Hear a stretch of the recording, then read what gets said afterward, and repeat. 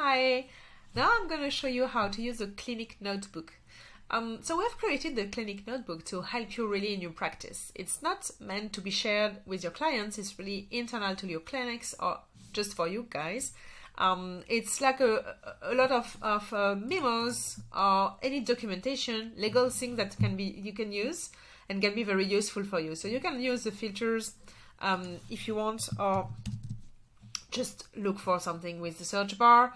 And this is a kind of documentation you can find inside. You can just watch them, look at them, print them, and use them if you want.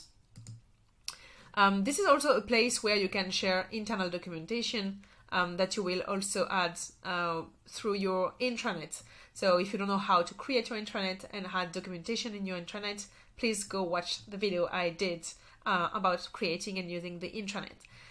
This is where you will find your own content, the content from your practice. You filter by the practice name, and you will have access to your internal documentation, which can be anything like protocols or any stuff that you might have pinned on your walls that can be found a bit everywhere in the clinic. So you just can add them here, and only your clinic and your clinic members will have access to it. So as you can see, the clinic notebook is really here to help you in your daily practice with short memos, short documentation, any legal stuff that can be a bit everywhere. You gather everything at the same place, so you know where to find the things that you can find useful for your practice.